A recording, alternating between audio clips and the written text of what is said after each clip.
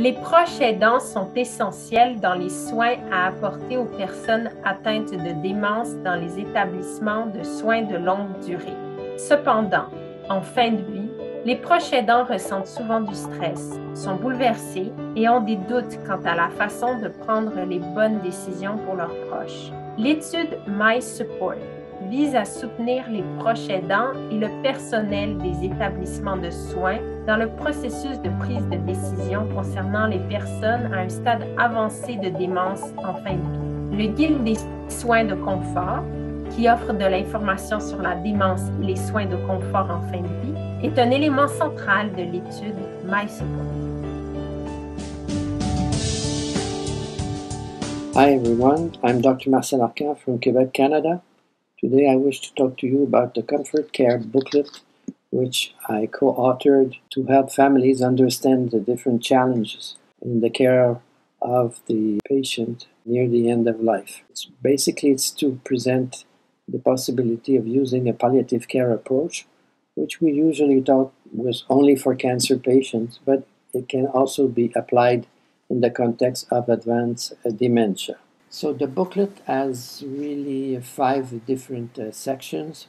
In the first section, we explain the natural evolution of these diseases. There are different types of dementias, but towards the end, they sort of look more alike one to another. Difficulty swallowing, the presence of the repeated infection, etc. It's part of natural evolution of the diseases. It's not lack of care in general. So we have to remind this to families. So we inform them on the different treatment options. We also tell them that the comfort care option is very often what the patient would have wanted if he didn't want to until the bitter end of the disease.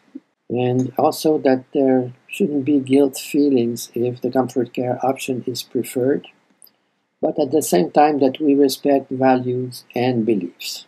I then reviewed all literature regarding these the most controversial issues. First, about hydration and nutrition issues, I remind people that it's important to look for reversible causes such as too much drug that makes the patient sleepy, and also mouth infection, which happens very often. But in general, there seems to be a scientific consensus that feeding tubes are not recommended only to prolong life at this stage of dementia. The question of intravenous or subcutaneous fluids given, what I read is that it may help some patients, but it can also contribute to discomfort by increasing bronchial secretions, delaying pain-free coma state, and prolong the dying process. There was a study in care of patients with cancer where they tested small amounts of intravenous fluids versus large amounts of intravenous fluids. I mean, normal, like 1 liter per day versus about 100 milliliters per day, so half a cup. And they found out that that didn't change the patient comfort. That what was most important was mouth care, regular mouth care to hydrate mouth, dryness of mouth being very causing a lot of discomfort. So even if you give intravenous fluids, but you don't give regular mouth care, the patient will be uncomfortable. On the other hand, if you don't give intravenous fluid, but only sips of the patients can drink, and regular mouth care, you should be more comfortable. But there was a Dutch study that actually demonstrated by using observational pain scales that patients in which we withhold fluids, intravenous fluids, actually they look comfortable.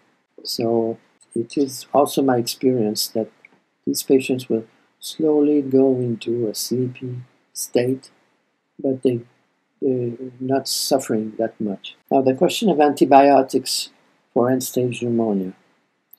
It depends on the goals of care for a particular patient.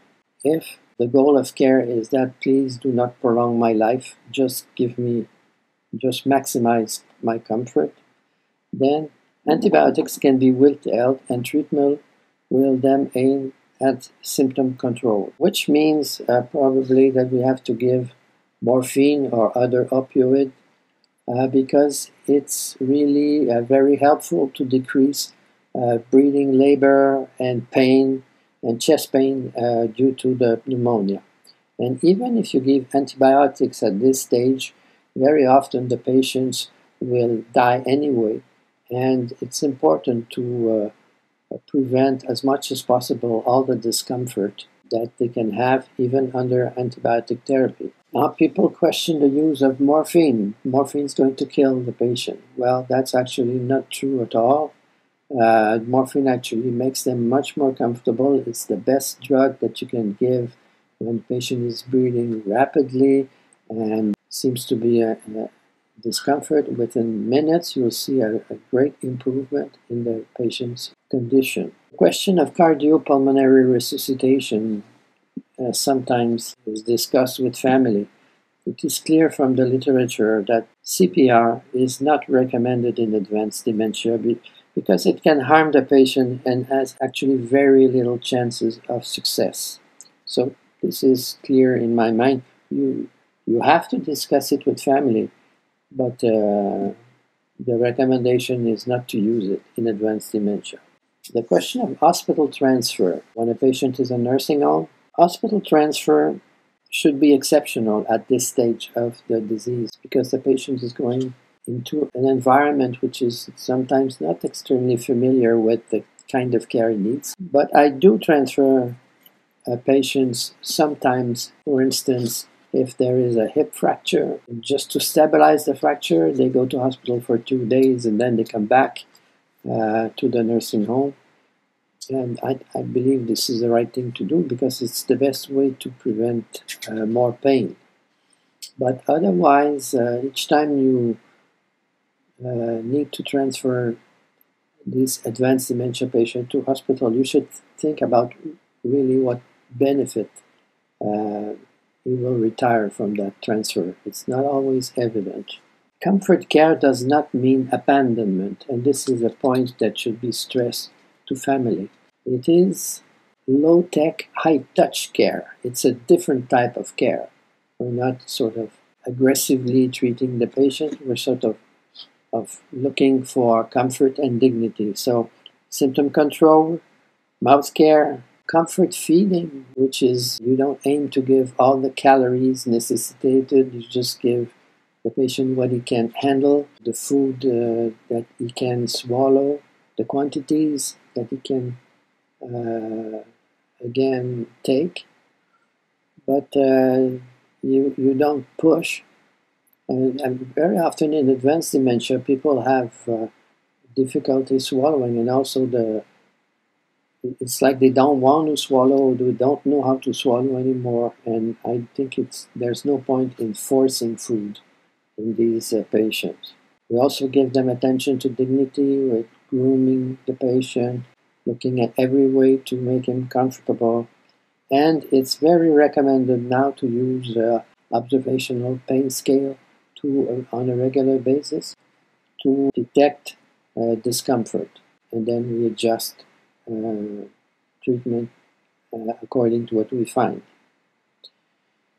So that's low-tech care. It's different, but I think it's more appropriate at this stage. Now we also say to the family that it's low-tech, high-touch care, which means you can touch the patient, you can talk to the patient, you can massage the patient, you can put some music in the room, etc. Whatever makes the patient feel in a positive environment for him.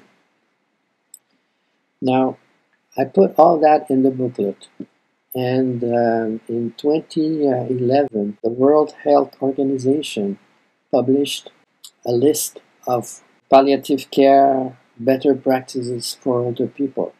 and they included the booklet in their list, which was very good news for us, sort of a good caution from the World Health Organization that we're doing the right thing. So the take-home messages, I would say, are advanced dementia is a terminal disease, and the comfort care option is relevant in this context. For patients whose goal of care is not life prolongation, shared understanding of the comfort care option by doctors, nurses, and family members can improve comfort of the dying person and family satisfaction with care. And good symptom management, including regular mouth care and appropriate use of opioids and sedatives, should help achieve a peaceful death in most cases. Thank you for your attention. I hope this will help you.